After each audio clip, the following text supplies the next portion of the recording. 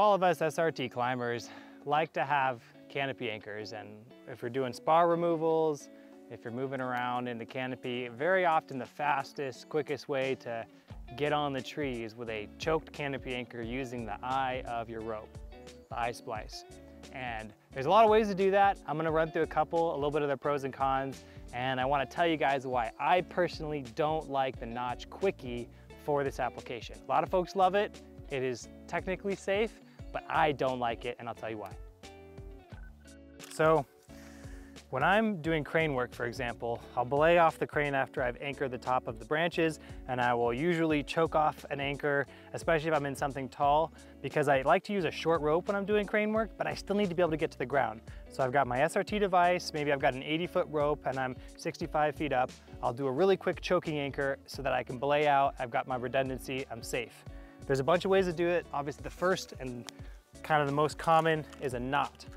Now, a lot of folks don't like to climb on bowlines, and they're right not to do so. But if you take a running bowline and back it up with either a Yosemite finish or this other finish, I'll just do a Yosemite for you guys because that's probably what you're more familiar with, then this is perfectly safe and quick. I cut my potential, like my total maximum load down by 50% or so by tying this knot, but that's still way more than enough to catch me. I've got very little play in the system. Anything that's going to cause this to break is gonna break me too, so it's good enough, super good enough.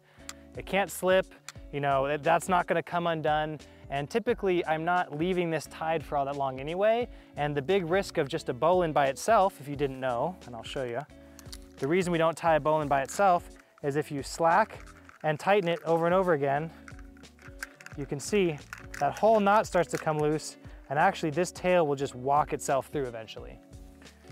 I'll show you here in a little different configuration, but with a backup, totally safe, totally solid. It's just a little bit slow, and it leaves a little bit of tangles hanging, so maybe it could get snagged. It's good, but it's not maybe ideal. The next thing a lot of folks will use is a carabiner. Now this is fast. I'm using the eye. I've got my carabiner on there. It's choked. I can do that really quickly, very reliably. The beauty of the carabiner is it has an auto locking gate, so I'm not afraid of accidentally not locking it. The big concern here is that technically I'm loading this gate, I'm loading the spine of the carabiner against the tree, which is generally not recommended by the manufacturer because carabiners are super strong loaded end to end like this, but loaded bent over the top of something like this, that weakens the total maximum load. I happen to know from testing and observation that on big diameter spars, the side loading involved in this carabiner weakens it so little that actually the splice is gonna be the weak point. So on a situation like this, the splice is gonna break long before the carabiner. So I'm actually totally comfortable using this in many situations. The one time I wouldn't use something like this is if I'm on a very narrow diameter spar, and I'll show you what that looks like here in just a second. The other key thing to be aware of with this type of choking anchor is if you accidentally clip it the wrong direction, and now I'm loading the gate against the trunk. And that is a little bit more hazardous because as you're moving this around, you could conceivably move your anchor in such a way that you unlock it. So I don't know if you saw that there, but I'm actually unlocked now. And now that's gonna be much weaker. And I did that without actually manipulating the gate with my fingers, just by moving my anchor around. It's not very likely, it can happen. It's also weaker, so cross-loading against the gate is gonna be weaker than cross-loading against the spine. So you really wanna be careful about how you orient that. Gate out, facing away, spine against the tree, use it on big trunks. It's gonna be as solid or more solid than the eye splice typically. Let me show you this real quick, right here. So if this was a live oak branch, this would be thick enough for me to actually trust my life on it, assuming the unions below it were all solid. But you gotta know your species, so you wouldn't do that on just about everything. So if you can see here in this kind of loading, the branch, my rope, is choking the carabiner in such a way that the tree branch is applying pressure right here in the middle of the spine, such that when I load it heavily, I'm basically bending, I'm making a bending moment on the spine in the weak direction. So this is a configuration that will cause the failure of the carabiner at much, much lower loads than it's rated for. So this would be a dangerous configuration. That would be a super dangerous configuration. That's not something you would want to do. Sure, the wood itself is weak-ish, but those of you who know, even a relatively small, 2-3 inch diameter branch of oak can hold a lot of weight, and you might actually break the carabiner first. So you wouldn't want to choke like this. This is where we get into the quickie. So let's talk about the quickie a little bit. The quickie is designed to be loaded in a number of directions. So if I put the quickie on my line here, and I pass that around the tree, my little small branch, and I get it closed, this is actually, it's still side loading it, but because you have very little leverage, these portions of the device are short, you don't have much leverage, they're steel, they're solid. This is considered safe. So this should still, the quickie itself should hold just as much load like this as you would, pulling it in line like this. So for all intents and purposes, this would be an acceptable use of the quickie. And that's why a lot of people like it, because they say you can cross load it safely. There's a little bit of a difference there between those two configurations.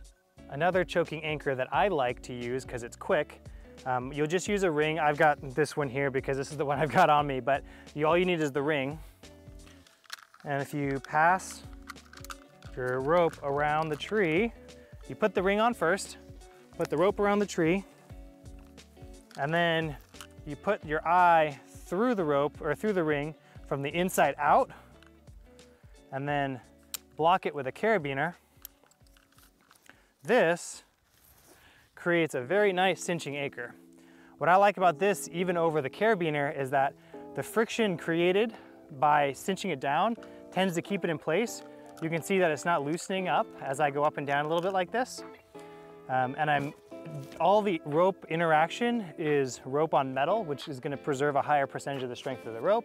And I'm not cross-loading the carabiner. I'm just not blocking it into the ring. There's a lot of debate about whether or not this is safe. It is a fairly routine and normal way to use a ring in the mountain climbing industry. So this is something I feel very comfortable with, even though it's not explicitly stated in the manufacturer's recommendations. And you'll have to check those yourself depending on which ring and which carabiners you're using, but it's something I feel very safe using personally. Now, the other nice thing about this is obviously it's really quick and easy to undo. And I'm not likely to drop this ring because it stays on my rope between myself and my device. The last anchor I want to talk about here is called the Texas Tug, and it is another choking method that uses some hardware. I've got a little pinto pulley here.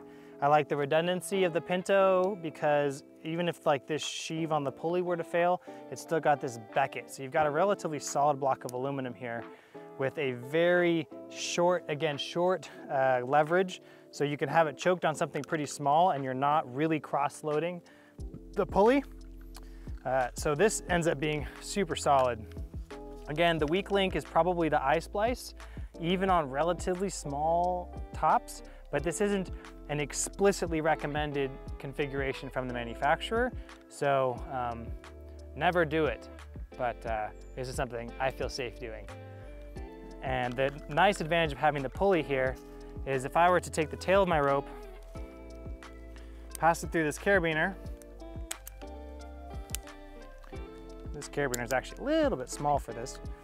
If I were to belay out, bring the tail with me, by integrating the pulley into the system, I can retrieve this with a relatively little friction. And so even if I'm around like a big old spar where I've got branches and it's going to be a big pain to retrieve, this pulley makes that much nicer. That retrieval process is just smoother. But it's a little more gear, it's a little more expensive. And again, it's not explicitly recommended from the manufacturer to do just that. Last but certainly not least, let's talk about the quickie. So the quickie solves a lot of the problems of these other devices we've talked about in that you can use it choked against a spar and it is explicitly in the manufacturer's written recommendations to actually use it in this configuration. And so you can do it. It also is, you're not gonna cross-load it because of the reasons I mentioned before, little short, what do you call it? Short levers, solid steel, really robust construction. It's gonna be relatively safe. I don't like it, and here's why. When I go to actually put this on, you have to be super careful about getting that pin all the way through so that both of these little spring-loaded catches get to the other side.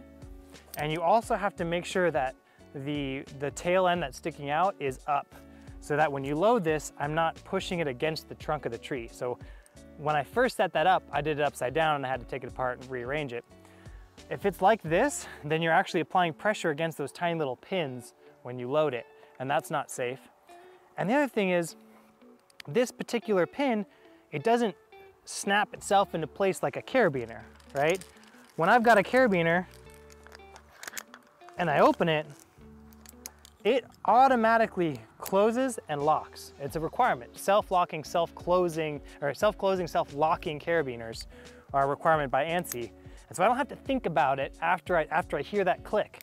With this, it could click, I could have it mostly in there, and if I'm not paying really close attention, if I don't get it all the way through, it can wiggle itself free. And just like in the thumbnail picture, a couple of times when I was climbing on this, I looked down at my system and realized I'm hanging on a system that's half undone because I had neglectfully not shoved it through all the way. And that happened to me twice. And I'm generally fairly attentive because I'm pretty scared of heights. So if it can happen to me, it can happen to anyone. So the fact that it's not self-closing, self-auto-locking makes me hesitant to use it, even though the construction of it is safer. It is more robust. It doesn't care if it's choked. It's gonna be really solid. It might actually support more weight than a choked carabiner. Just the fact that the carabiner will self-close, self-auto-lock, I feel safer with that, even if I know I'm gonna compromise the strength of the carabiner ever so slightly with that particular choked configuration. So hopefully that makes sense to you guys there. But that's why I don't like the Quickie myself. As always, practice low and slow, get instruction from a professional. Don't just take my word for it, follow the rules. You keep yourself safe, you are responsible for your own safety, but hopefully you found this valuable and that makes sense to you guys. Climb safe out there, and I'll see you next time.